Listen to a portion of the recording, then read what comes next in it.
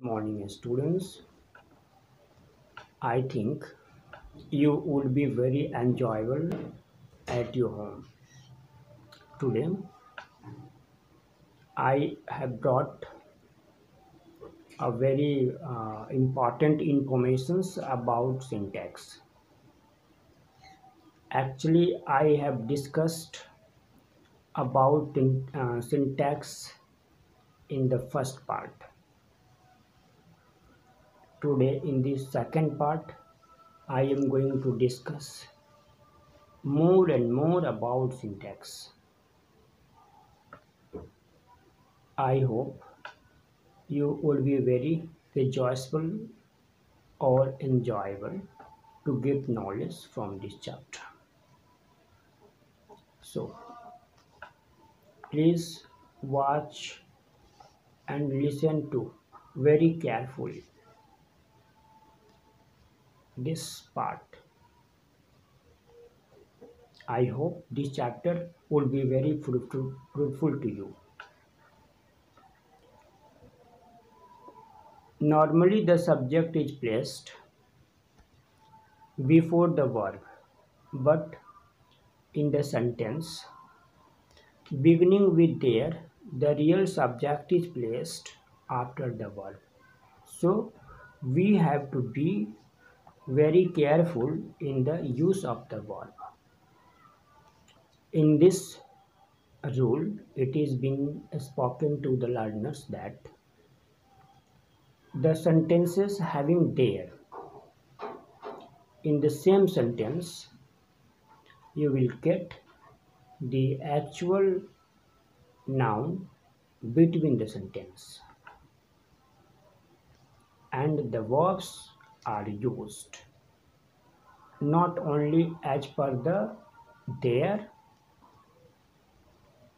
At the verbs are used as per the plural or singular nouns as have come between the sentence. Now I put an example. There is a student in the classroom. Here in this sentence, a student. A student refers to a singular noun. So the verb is used as per a student. In this way, the correct usage of the verb is there is a student in the classroom. Now I put another example. There are a lot of students in the classroom. In this sentence, a lot of students. Students here is a plural noun, and are is used as per the students, not as per the there. As I am discussing, I keep another example before you. There is a cup. Is used as per a cup. A cup is a singular noun. There are many students in this school. Here, are is used as per the students. Now, I hope you will have got this rule very well. Now, I go to the other rule. Now, next rule. Each, every, either, neither, and one of. With them, singular verb is used. Just listen to it once again. Verbs are used singular with each, every, either, neither, and one of. I put one by one examples regarding this rule. Please listen to very attentively or carefully. Each of the students has done their homework. In this sentence, verb is used as per each, not as per students. Either of the two candidates is perfect for the job. Here in this sentence, verb is used as per the either. So, I repeat this sentence once again.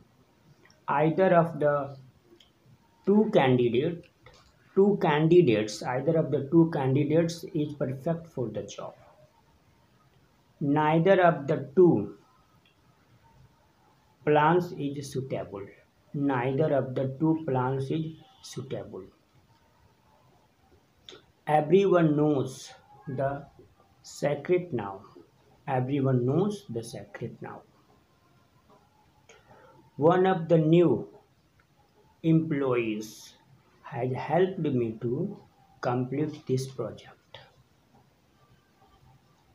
Well, you have watched, you have listened with these words.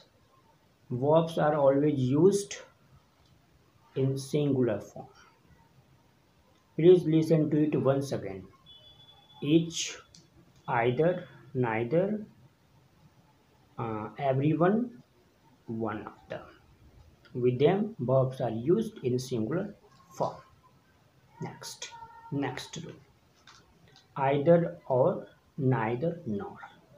When two subjects are connected with either or neither nor, the verb agrees with the latter subject. It means that it will be clear when you study the sentence, when you read the sentence. Either the manager or the employees were telling a lie. Here, first noun is manager and second noun is employees. And as per this rule, verbs are used as per the latter subject.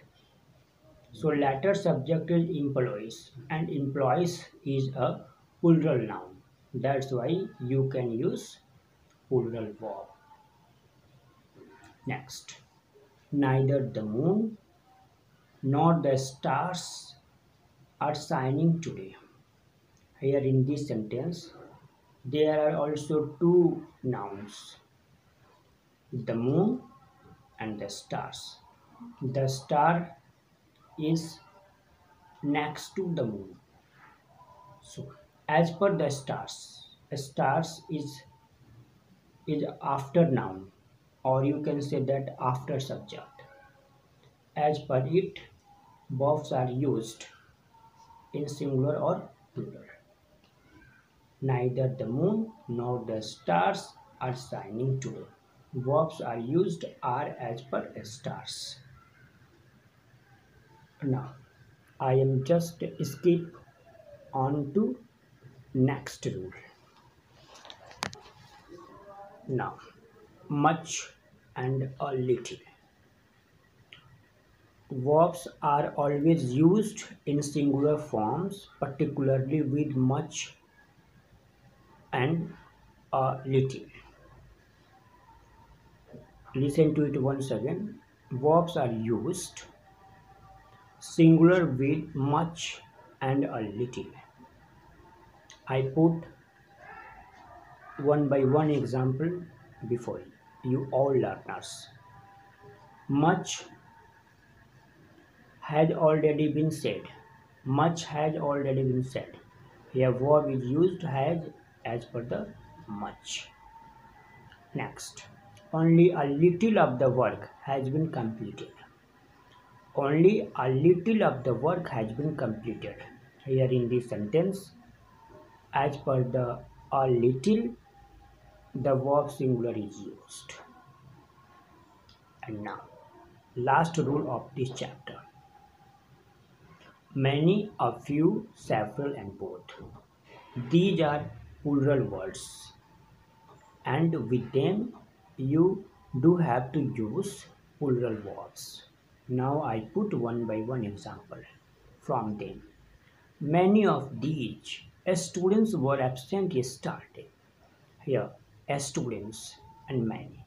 But verbs are used as per many, not as per the students. Next, a few of these houses are still vacant. Here, a few is a plural word, and as per it, verbs are used in plural forms. Next, several of the shops are closed today. Here in this sentence, several. Several are plural words. So, according to it, verbs are used in plural forms. Both of the guests have arrived. Here, both is also a plural noun, a plural word. It is not noun, both is a pronoun, and it is a plural pronoun.